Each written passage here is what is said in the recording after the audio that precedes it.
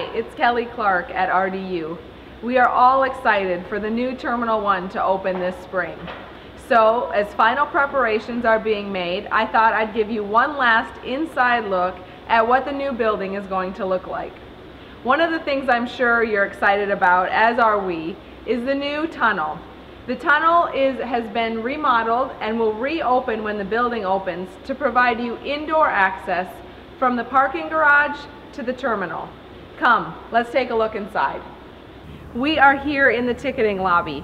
With lots of natural light and plenty of open space, you are sure to be able to spread out as you check in for your flight. And as you can see, the Southwest ticket counter is just about ready to check in passengers. Here's a little tip for you. If you go up the elevator instead of the escalator on your way to the security checkpoint, you'll pass by Metamorphosis, one of the permanent art installations in the new terminal. As you pass by, you'll see various North Carolina towns listed as you make your way to the security checkpoint.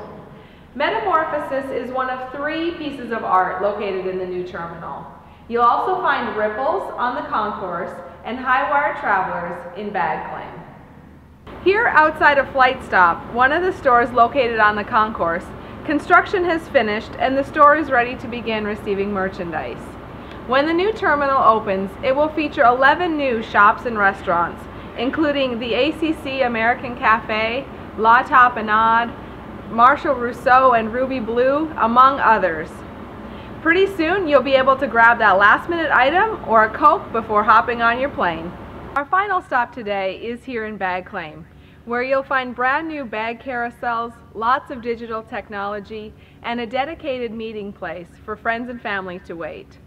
We hope you've enjoyed this quick tour of the new Terminal 1. Follow us on rdublog.com and tell us what you think on Twitter by using the hashtag RDUT1. Pretty soon you're going to be flying through RDU New Terminal 1 yourself.